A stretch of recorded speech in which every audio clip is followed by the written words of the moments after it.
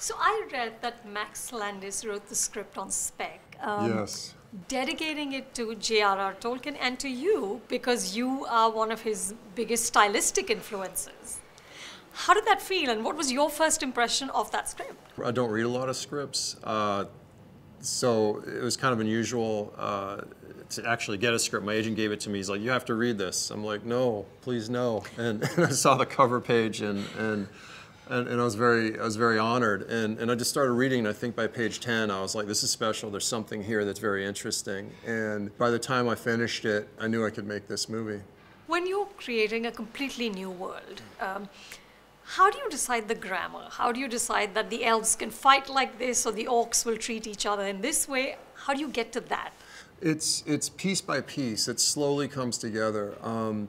You know, with the elves, my fight coordinator, we realized that, you know, they're much stronger, they move different. What would that look like? How do you create a fight language for that? And the idea was that it'd be much more acrobatic and fluid and have a much a different body awareness and strength.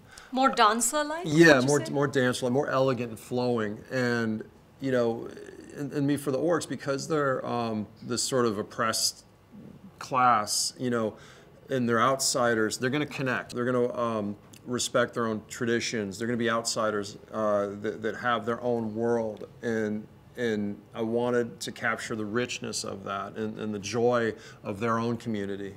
So do you sort of, as a director, write a backstory for them that this is what they would not do and this is what they would do? I don't necessarily write it out, although sometimes I do. I sort of understand it. But it's in your head? It's in my head, and I try and communicate it to the crew, and they scratch their heads and walk away, and now it's their problem, and they have to figure it out. But and that is a bit of the problem. I like to keep it mysterious when I make a movie. I don't want everyone to know everything that's going on. It keeps people very sharp. Earlier this year, David, you wrote a very heartfelt message on Twitter about the lessons and your experience with Suicide Squad. So what were really the things you took away from that experience that you applied to this film?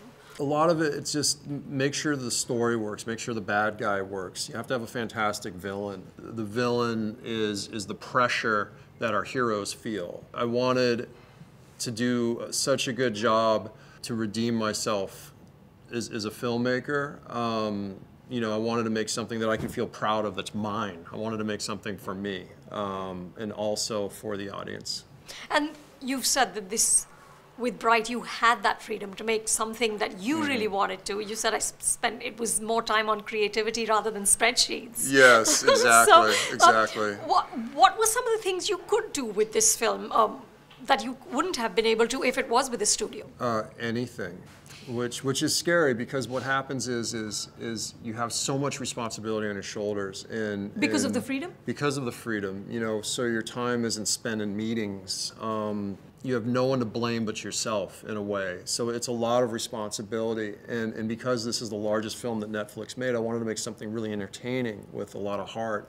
You know, so it has the humor and the action and the drama. So it was very important for me to have an accessible movie, the movie that anybody can watch. And there's no part of you that ever sort of wishes that you could see it on a big screen? It's going to have a theatrical release. It will be in some theaters, but it really is about sharing this with the world at the same time, at the same moment. 190 different countries in every language around the world.